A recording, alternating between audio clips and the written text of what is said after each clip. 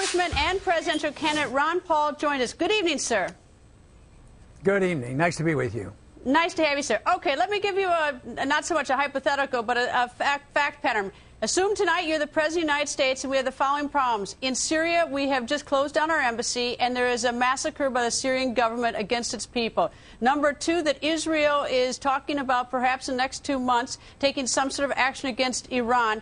And three, Egypt is holding a number of Americans, maybe trying 19 Americans. What are you going to be doing about all three of those problems tonight? So you create problems over 40 years, and I have a minute to solve all this problem.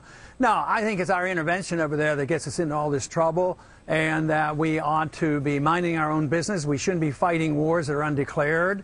And if we want to get involved, take it. Oh, well, let me finish. All right. I know we shouldn't be, and that's why. You know, this is why the best issue for me to get enthusiasm from young people and the people who care about what I'm doing, it's when I say, let's quit spending all our money overseas. We're going broke. In the last 10 years, we spent $4 trillion worth of debt fighting these wars. And all my argument is, declare the wars. If you want to go to war, declare the wars, fight them, win them, come home like we did in World War II. But to do endless wars, undeclared, go into Syria now, well, why did they get the authority? Obama went into Libya, and he'll probably go into Iran. The American people aren't ready for more wars. Besides, we can't afford it. So if you continue to do this, this will just drive us into bankruptcy. And quite frankly, this idea, giving me a little bit of credit about wanting to cut, but nobody will cut one nickel out of this militarism. And you have to cut. Not one Republican, not one Democrat, and all of Washington, all the candidates are cutting anything. They're always just cutting a little bit of the proposed increases. And you have to cut. And right now, there's nobody willing to. And that's why we're going to go off a cliff. We're going to have an economic crisis a lot worse than 4 years ago. And it's going to involve too much entitlement spending and too much foreign adventurism trying to maintain an empire that we no longer can afford. I don't think there's anybody in this country who's going to deny that you've been talking about cuts and that you're the most probably fiscal conservative of the four. I don't think anybody. But the question I'm sort of curious about, and what I got is that you would say no to going into Syria. I don't know that anyone's even suggesting going into Syria. But these are really hot we're already spots there. in the world. Well, what to the extent we are. Like you said, we're already there. Do you say come home? Do you say don't have anything to do with trying to get some sort of even diplomatic solution to Syria? Do you do that? Do you say anything to Egypt tonight about send those Americans home? Do you get involved with that? Do you have conversations with Egypt? I'm sort of just trying to understand what you'd be doing tonight with problems we already have. Sure, you follow diplomacy. Kennedy did that with Khrushchev at the height of the Cold War when they were in Cuba. So, no, yes, you definitely do talk to people. But I'm looking at the foolhardiness of what we've been doing for 30 or 40 years. How many billions, tens, probably $40 to $50 billion we gave Egypt? Finally, the people got restless with the dictator we had propped up there. Now we have a government in Egypt that's anti-Israel. It doesn't help us, it bankrupts us, and it hurts Israel. And now the conditions are breaking down in that area. And now we're saying, well, we're going to put sanctions on Iran. Who's it going to hurt? Eastern Europe, our allies that we put into NATO, as well as Turkey.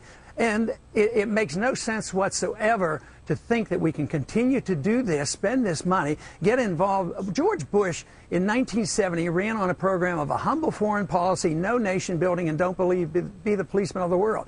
And the Republicans elected him. The country loved him. But now I talk about it, and you think, oh, he's un-American. All I'm doing is talking about what George Bush talked about in the year 2000, what the founders talked about, and what the Constitution authorizes for us. And I think that's sort of looking at sort of like how we got there or our problems. I'm trying to think how we get out of our problems and what do we do with the existing problems we have. Are you saying, and tell me if I'm wrong, that the sanctions, the President Obama just signed an executive order yesterday, but the sanctions against Iran is not something that you would endorse or encourage because of the financial ramifications? Absolutely not. I voted against them, and I think they're terrible.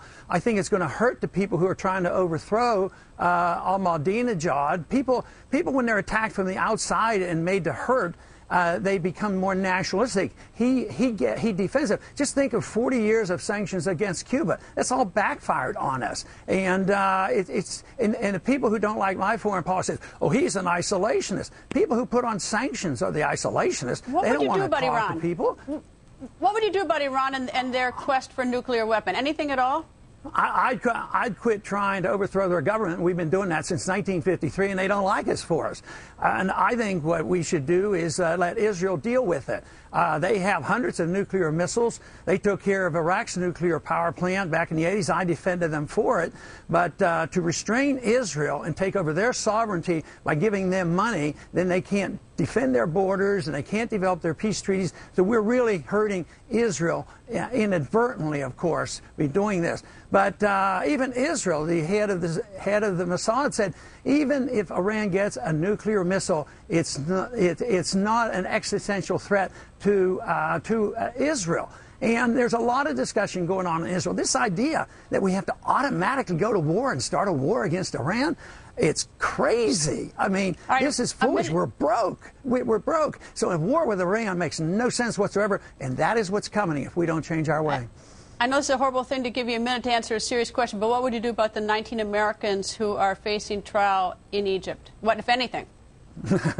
I would have done a long time ago. I wouldn't have propped up a dictator and then encouraged the overthrow. No, you got to do it. You got to work diplomatically and try to get them out of there the best you can. We have some responsibilities, but there's going to be a lot more of that because this is a consequence of a flawed policy, a reaction to us. It's blowback, and our people suffer the consequences from it. Is it? I sort of think it's sort of like, you know, hard to sort of back out of situations too abruptly, but in terms of, you know, our foreign policy, do we ease out of it, or do we just one day all of a sudden wake up and back out of it, according to you? That's the way we went in. We just marched in for no good reason to all these countries. We ought to just march home because we're not. It's not a legitimate war, and we don't have the money. And the longer we're there, the more people die, the more Americans die, and the more bankruptcy we have. We're not serving any purpose, and therefore, the sooner we get out, the better. The world would be better off. Our Americans would be better off. The military would be better off. Why am I getting twice as much donations than the president gets? I get 6 times as much from the military as all the other Republicans put together. That ought to send a message to people. Why does the military support Ron Paul? Because I have a sensible foreign policy, and they're on the front line. They're dying, and they don't even know what they're dying for. Congressman, thank you, sir, and I hope you come back. There's so many interesting issues to talk about in this race. I hope you come back, sir. Thank you.